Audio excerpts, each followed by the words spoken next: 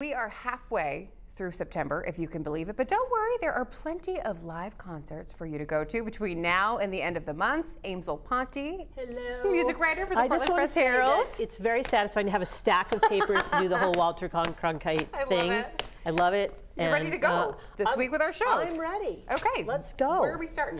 Well, I figure any reason to like drive up the Mid-Coast, stop at Moody's for a slice of pie, and then make your way to the Strand in Rockland is a beautiful thing. It just so happens that tomorrow night you can see Kaleda and Super Yamba Band.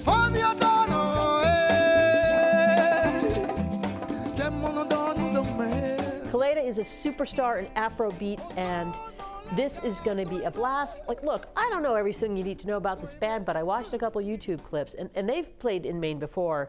This is going to be a blast, and it's in Rockland, with or without a stop at Moody's. Guaranteed fun. The Strand is a lovely historic theater. I haven't been there in a while, but I'm going there in October for a thing. Story for another day. But yeah, Friday night, solid plan in Rockland. Love it. See you on the way in the show. I'll be tighter going it's all forward. Good. No, all good. All right, so because we have a long list this week. We have 5 shows. All right, so next is Vigorous Tenderness, a fall equinox concert. Yeah, just so perfect for this time of year. This whole project was born in the pandemic. So 4 times a year, on the 4 solstices, or right as close to as possible, there are these wonderful roaming outdoor shows. So you go to a beautiful place. In this case, it's Royal River Park in Yarmouth. And there's a sliding scale donation, and you see chamber music performed outdoors in different spots as you walk along this trail. Oh, nice. Absolutely scenic, and you'll hear mostly the pieces played are ones that are marginalized, are amplifying marginalized voices in classical music. Yeah. And so it's got kind of an experimental edge to it, and it's just wonderful. I've gone to several of these, and it's such a wonderful experience. And trust me, and this one is actually, most of these trails are paved and wide, making them fairly accessible for wheelchairs and other mobility devices. So yeah, wonderful Saturday afternoon. Super unique experience that everybody can enjoy. Love it. All right, next and then later that night, Lady Lamb. Right, so you do the Vigorous Tenderness. You go home, you take a little disco nap, you have a little food, maybe your leftovers from Moody's from the day before, and you head to the State Theater, Be Still My Beating Heart. Ali Spaltro, better known as Lady Lamb, and by the way, opening is the duo form of Dead Gowns, and Genevieve Bowden is one of the greatest singers in the state of Maine. Saturday night, State Theater.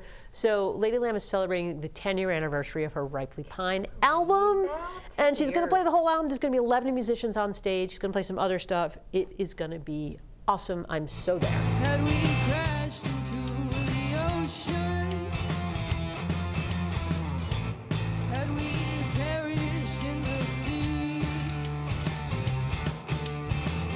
Had the mountain held us captive in his jacket? Well, God forbid. I love it.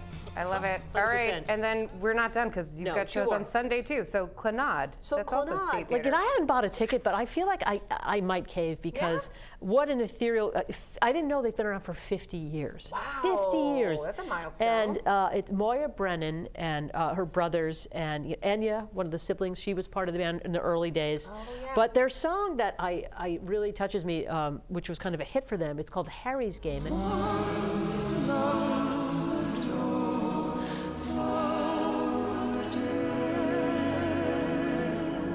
And all of us U2 fanatics out there are going to know the song because at the beginning of the Live from Red Rocks U2 video, you hear Harry's Game from Clannad. And Bono did a duet called In a Lifetime with Clannad many years ago, but they've got a bunch of albums out, and this is their farewell tour.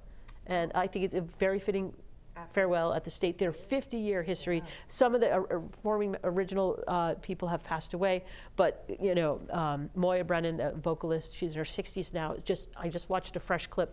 Still such a lovely vocalist. I think this is going to be absolutely mesmerizing. Love it. I love it. And then one more. And last but not least, listen, I will let you take Ron, this one away. Ron would be giving me the stink eye right now, but I'm going to, because it's only like one of my absolute short list top 10 favorite all-time singer-songwriters.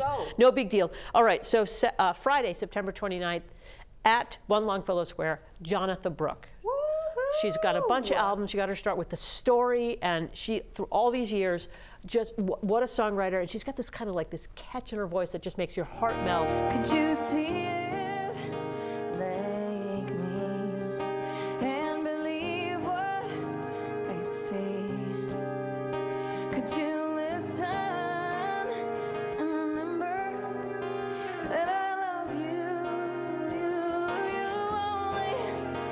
And she's charming and funny, and she can do no wrong, so I'll definitely be there. And I just want to, in bold, it says, one of my absolute favorite singer-songwriters on the planet. So Aimsel's not kidding. Right. And again, as I always like to tell people, that this is just a snapshot. Exactly. There are so many other shows all over the place. Go see live music. Just get out there. All right. And have some pie. Exactly. Cheers to that, Aimsel. See you in a couple of weeks. If you want to read more about these shows, just head to the 207 section of our website and app, and don't go anywhere. We'll be right back.